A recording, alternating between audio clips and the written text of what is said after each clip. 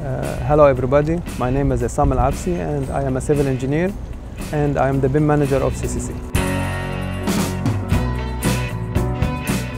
For me, a civil engineer represents the shelter, the protection. I've always seen civil engineers as the one who creates a place where we can stay and keep us safe. He must be dynamic.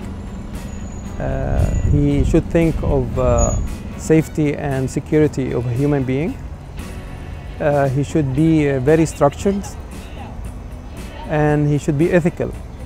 He must have values. From my perspective, a civil engineer is working only to improve our lives and the citizens' life. A successful BIM engineer who will be able to make a good bridge that is safe, a nice road that takes people safely from one place to the other, a good building that really can accommodate the architectural features and yet be durable and safe and can protect people from any harm. So I think a civil engineer can always work to make us more safe, to protect us from expected disasters and unexpected disasters. This is a very nice question because I always wanted to be a civil engineer, and I am a civil engineer, so I'm happy that I did what I wanted since I was very little. I was always building houses when I was small with Lego, and my father was always telling me, I think you are going to be a building engineer. And it seems it worked, my father's wish. And it was my wish as well.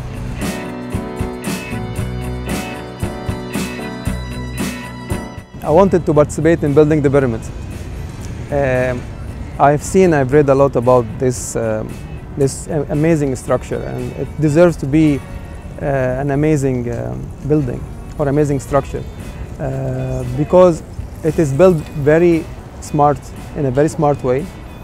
I don't know, the only thing that I care about, or I always remember, that this building is standing still for 5,000 years or more. Still everybody is excited when he goes and sees the pyramid. So I think I would have loved to participate in that project.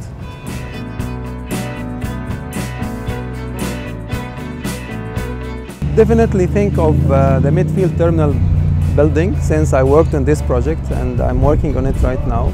And I've seen how beautiful is this building, how amazing is the integrity of the different systems in this airport.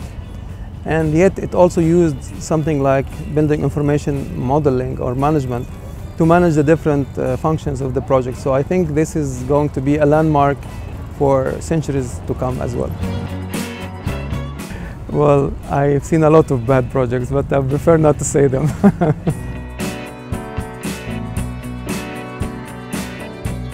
I would love to build something that is very beautiful, yet very cheap and very environment friendly, that can host many people and that cannot afford housing or cannot afford being under shelters. I'm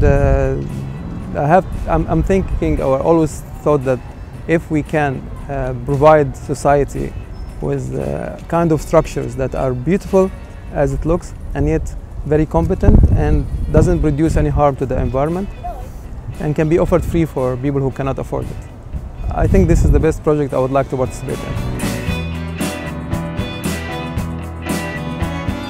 Well, I think this answer comes naturally to me, that whoever has thought to build the pyramids this way is the best engineer in the world. So I think he deserves that.